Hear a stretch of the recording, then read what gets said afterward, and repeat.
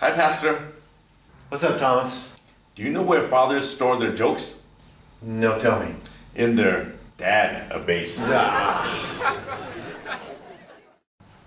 Brother Michael! Hey! Do you want to hear a coronavirus joke? Sure, tell me. You're going to have to wait 2 weeks to get it. Come on, get it.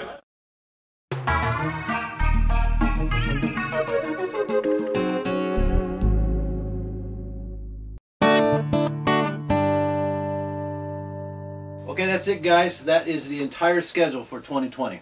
Yeah, Right. Good. Finally. Wow, 3 hours. That's not bad at all. Yeah, quick meeting. Okay, Mark, give us a recap. All right, February we have co-workers retreat next week. March we have disaster relief training. May, father and child camping and the Mother's Tea Party. March for Jesus comes in May. June we got the car show. Yeah. July is CMO. September Mid-Autumn Festival. Right. October Prayer and Fasting Day. November Thanksgiving. December Christmas Eve. There it is. All right. So, guys, next week we're going to start setting up for the co-workers retreat. And then on our next EMC meeting, we're going to talk about disaster relief training. Is that it? Okay. Is that good? All right, sounds All good. right. Sounds good. All right, so that's it. Let's pray. All right.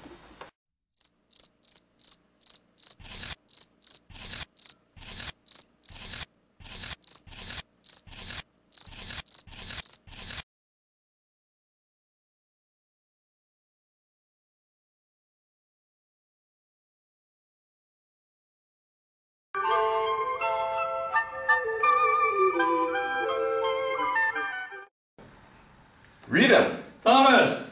My gardening skills have improved since the quarantine. Oh. I planted myself on the couch and I grew a lot. Oh, get out of here. Hey, Thomas. Hey, Michael. What's the best way to stop touching your face? How? One donut on each hand. Get it? No, it's over my head.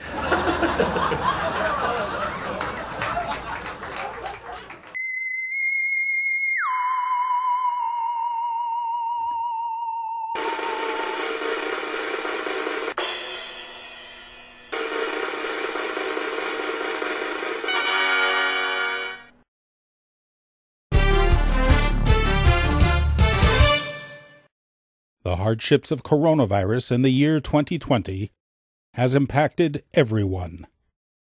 The consequences of long-term lockdowns are only now becoming clear. Reprogramming of our minds into the new abnormal. Time to get dressed. Kiss, kiss.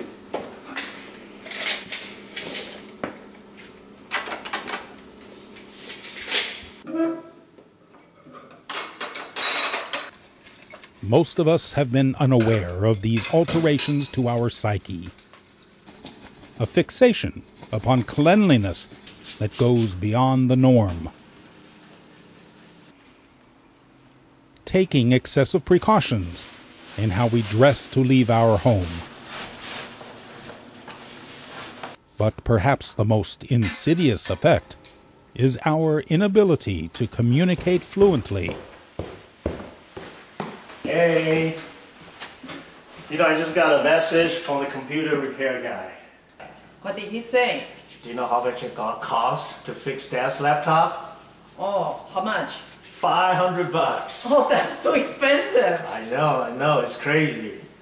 So we're gonna go with the iPad idea, and I'm gonna set it up for him. Oh, okay, that sounds good. I'm gonna set it up for him. Okay. Your hands dry now? Yep, dry. Our conversations are becoming more stilted and mundane. New Year Eve dinner. What should we cook? I don't know. Maybe prime rib? Hey, prime rib is a good idea. But who should make it? Susie, of course. That's right. Susie makes the best prime rib in the world. I think so. But we have to buy some champagne. That's right. Great. Good plan. All right, all set. Okay. Talking about food. Charles bread is something, huh? Yeah, he's getting better and better. Yeah, he makes very, very delicious bread, right? Yeah, this time the inside is very soft. Yes, so tasty. Yeah, he can be a better chef. Here you go.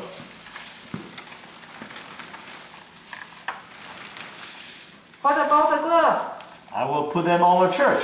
Don't want to be late. Okay, let's go. Are you abnormal? Call us and we will help you to get normal again. Okay? Okay. All communications are recorded. Payment for services by debit or credit card. No warrants or guarantees. For entertainment purposes only. All rights reserved.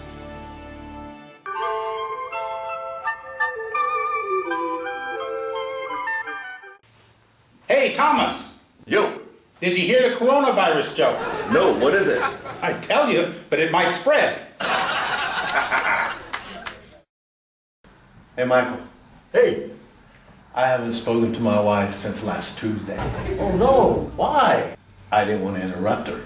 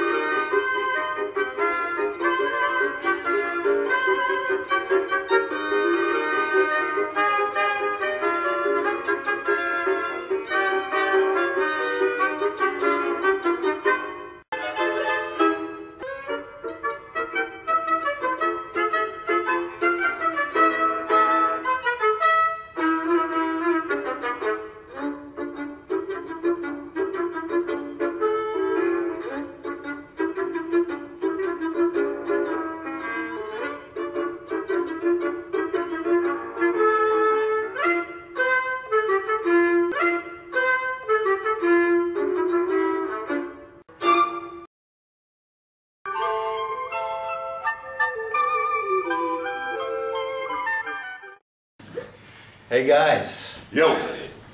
I ran out of toilet paper, had to start using newspaper. Oh, wow. Yeah, times are rough.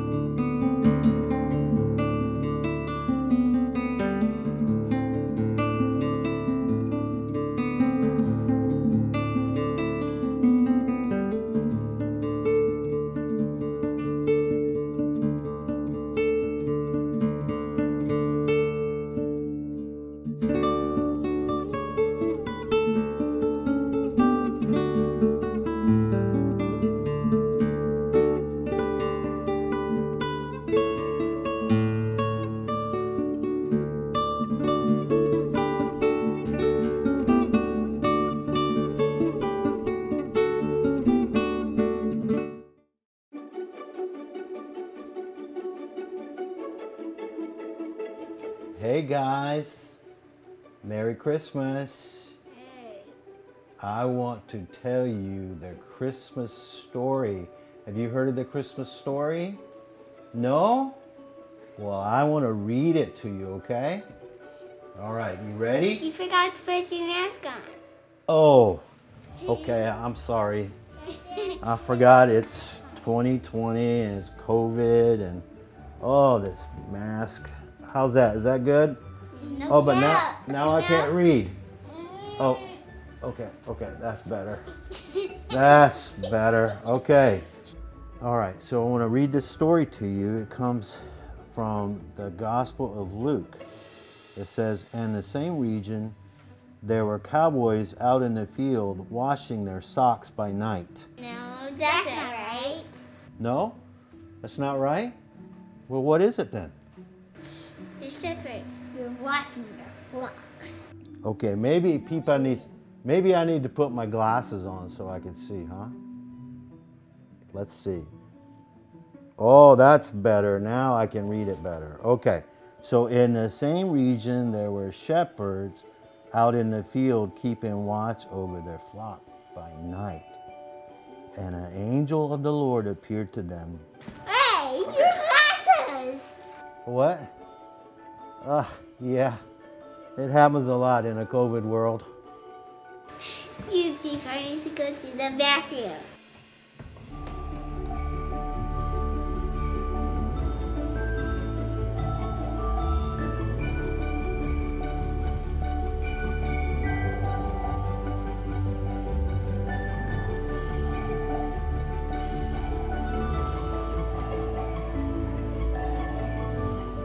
Okay, let's get back to reading now. But Mary treasured up all these things, pondering them in her heart. And the shepherds returned, glorifying and praising God for all they had heard and seen, as it had been told them.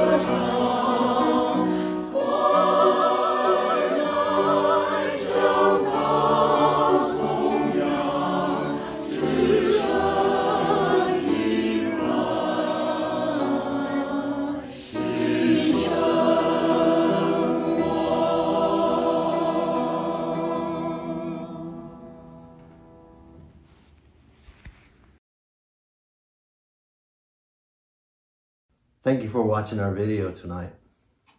I hope you enjoyed it. Our goal was to bring a little laughter into your home. I know the jokes are corny and it's silly, but just felt like in the year 2020 with the pandemic and all that's going on, that just bringing a little laughter into your home would be just what the doctor ordered. You know, we've had a hectic year, haven't we? It's been a crazy, crazy year. You remember when, not too long ago, if you walked into a bank with a mask on, they would call the police. Now, if you walk in without a mask on, they might call the police. They certainly would throw you out. What a world we're living in. It's been crazy. Well, I have some good news and I have some bad news. The bad news is 2021 might not be better. Now, I hate to rain on your parade, but you know, that's a fact. It could be better, or it could be worse. We just don't know. We're not guaranteed that it would be any better. But here's the good news. The good news is that our joy is not based on our circumstances. Our joy doesn't come from our circumstance. Our joy comes from the Lord. Our joy comes from knowing that God so loved the world that he sent his only son 2,000 years ago, born in a manger. And that's what we celebrate with this Christmas, is that the joy of the Lord come into the world. One of my favorite names of Jesus is Emmanuel, God with us. And that's where our joy comes from, is knowing that God is with us. I want to ask you a question. Do you have a favorite Christmas? Like, it might be like a specific place that you and your family go to every year for Christmas. It might be a special trip or something. It might be just every year going to Grandma and Grandpa's house, and all the aunts and uncles and cousins are there, and it's just one big family, and you enjoy your time together, having a meal, eating dinner around the table, opening gifts, and seeing cousins that you haven't seen in a while. Or maybe it's a specific Christmas that happened to you in years past. I want to share with you about my favorite Christmas. It was in 1974. You see, my parents are missionaries in Japan, and there were 7 of us siblings. And my parents couldn't afford to send us all back to the States at one time, and so we had to come in shifts. So my mom came initially with 3 of the younger kids, and a year and a half later, the 4 older kids, which I was the youngest of, came back to the States. We had spent 10 years over there. We arrived in February, and so my favorite Christmas in 1974 was not in December, but it was in February. That's right, I said February, because that's when we arrived. See, my mom had not seen us for a year and a half, and my grandmother had not been able to celebrate Christmas with us for over a decade. So they were determined that they were going to try to give us the best Christmas that they could. So they picked us up at the airport, and we went straight to my grandma's house. We opened the front door in the living room, and I wish I could adequately explain to you and just how wonderful a picture it was. You could not see the floor because there were so many gifts. You could barely find a place to walk. And over in the corner was this Christmas tree. And I gotta be honest, it was pitiful looking. It had no green. It just had some ornaments and some lights, and it was just a dead tree. It was just a bunch of twigs. And it was pitiful. But I remember that Christmas tree like it was yesterday. I have such fond memories of that day. Because you see, I can't remember a single gift. There must have been a dozen gifts for each of us kids to open.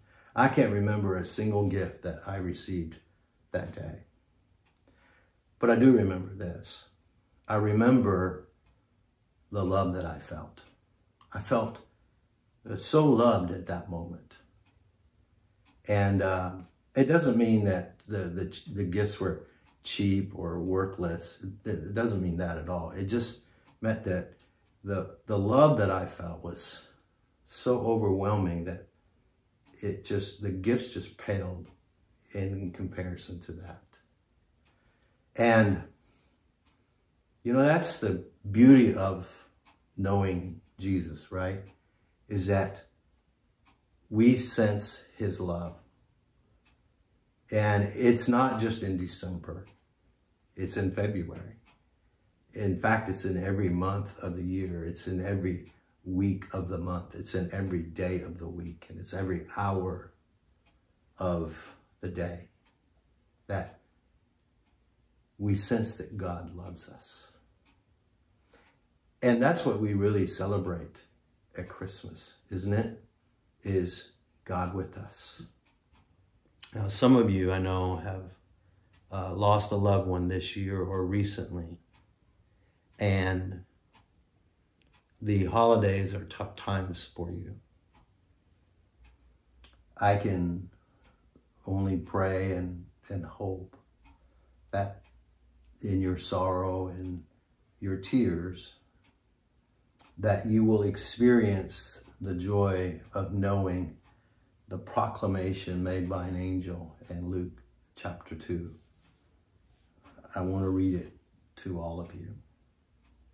It says this, "And the angel said to them, 'Fear not, for behold, I bring you good news of great joy that will be for all the people. For unto you is born this day in the city of David a Savior, who is Christ the Lord.'" Joy is not because of our circumstances. Joy is in spite of our circumstances. And that's what Jesus brought to us at the first Christmas. A gift for all mankind. And it's great news. May God bless you and your family this Christmas. And may God also bless you in 2021. But remember that our joy is in knowing Jesus, Emmanuel, God with us.